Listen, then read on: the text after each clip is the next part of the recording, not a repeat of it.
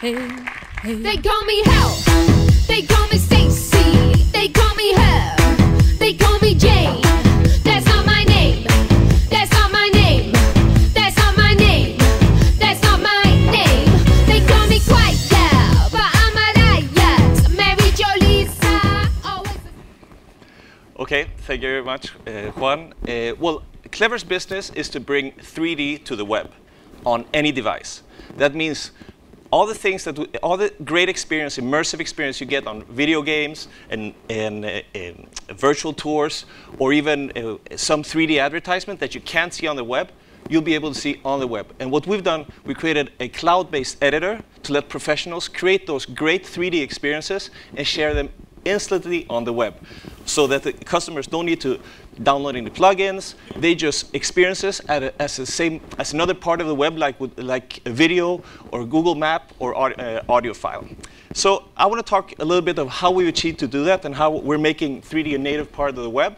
I also want to talk a little bit about how we went from a cool project to a rocking startup, as I think we are today, and a little bit about our future plans. So to begin with, I'm going to show how CL3VER works.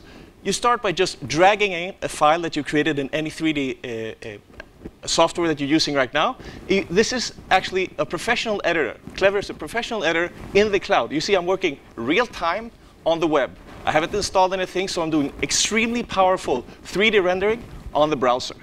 Once you've finished and you create an awesome scene, for example, an ad or a configurator, you just push a button, and here you can see a full screen version of a 3D experience on the web. You haven't downloaded an app. There's nothing between you and just experiencing this. But the coolest thing is, what we do is we publish iframes. It's like the embedded code of a YouTube or Google Maps, and you just put it into the website, so it becomes a native part of your web experience. This is actually our licensing website, so you can go in there with your smartphone right now and see this right away. Very important. These websites that have our content, you can go on a computer, on a tablet, or a cell phone. So why would anybody want to spend time doing 3D content? Well, companies love 3D, mainly because it's a great way to differentiate yourself from your competitors, also to give an innovative experience, but mostly in digital media, what counts is customer engagement. Interactive 3D creates 6 times more customer engagement than any other type of media. But getting there is not that easy. That's the problem we're solving. We're solving time to market. To create the configurator like this takes a few people right now developing it. With our tool, that doesn't happen. Obviously, development costs, licensing costs, but especially fragmentation, which is what I was mentioning before. Developing once, and it works on everything. And actually, if you look at the car configuration example, a car configuration configurator in 3D costs about, the cheapest you can get, $32,000 and 2 months of work.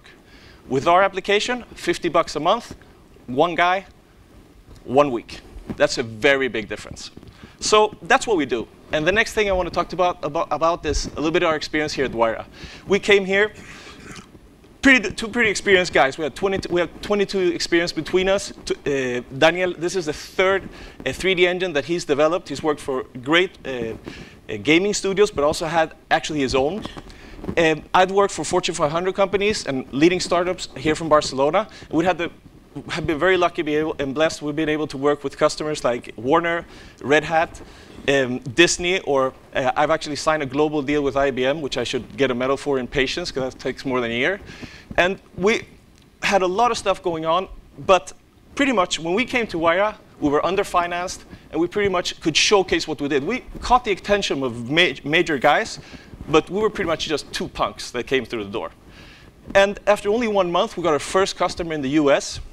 A few months later, we were invited to European R&D programs, where Disney is one of the leading companies inviting us. And I can tell you, when you have a startup and you're sitting in an office alone at night, and somebody calls you and says, look, we're Disney, and we're also the Institute of German Artificial Intelligence, we want you to be part of our R&D, you get pretty shocked. And then also we've been able to finalize what would be the whole beta program, and we're formalizing our seed round as we speak.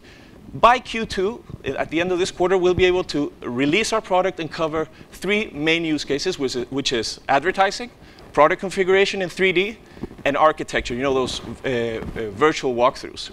And now, we went from being 2 punks to 6 guys working full-time on this project. So what's next for us, the next 6 to 9 months? Well, it's probably one of the most important period in in Clever's history. We're going to do 5 releases covering 5 main areas within 3D, solving always getting that kind of stuff on the web. Our objective is obviously finalizing this project, but getting the right traction and metrics so we can, by the end of the year, expand to the US.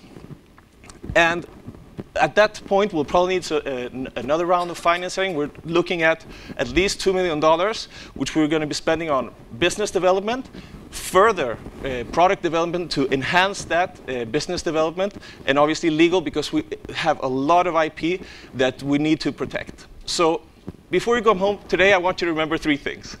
Clever takes 3D to the web. You have to remember that. The other one, we've closed our round, and we'll be expanding to the US by the end of this year. If you want to remember more things about us, we'll be down in the lobby, and I'll be happy to answer any questions. Thank you very much.